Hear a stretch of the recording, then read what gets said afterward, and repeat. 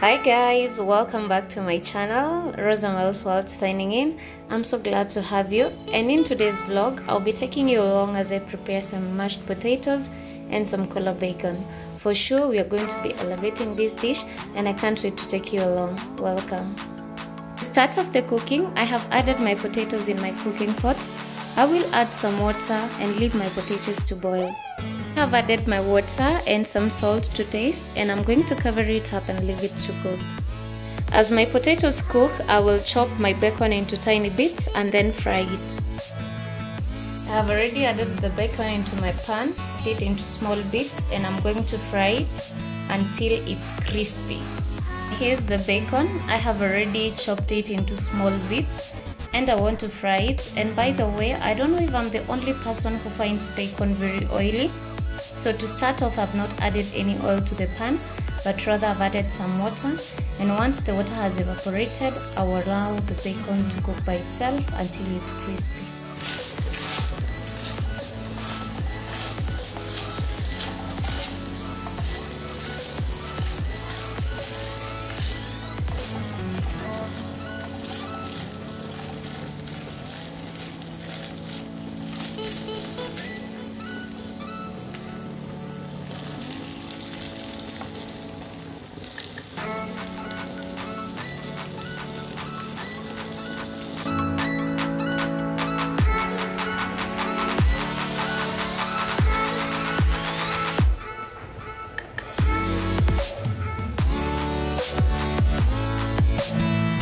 So this is how my potatoes are looking. They're fully cooked. I have not disturbed them.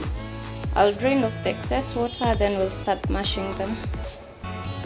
So these are the results after I have drained off the excess water. I'll add the bacon, the crispy bacon. Here it is. And guys, don't be deceived. I have used a whole 100 grams of bacon, but it has shrunk after I have fried it. So I'm going to add it to the potatoes.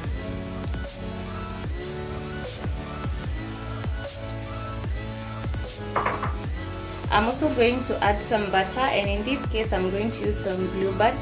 If you're going to cook this recipe, you can use any kind of butter that you have.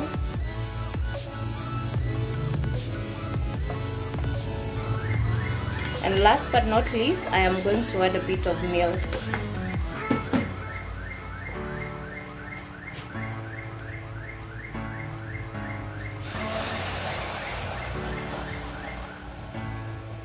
Once I've done that, I am now going to begin mashing my potatoes together.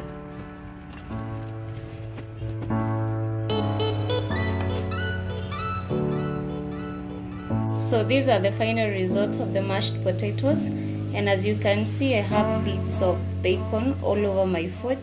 But maybe next time when I prepare this dish, I might decide to use a little bit more bacon so that we can have a bite of bacon in every bite.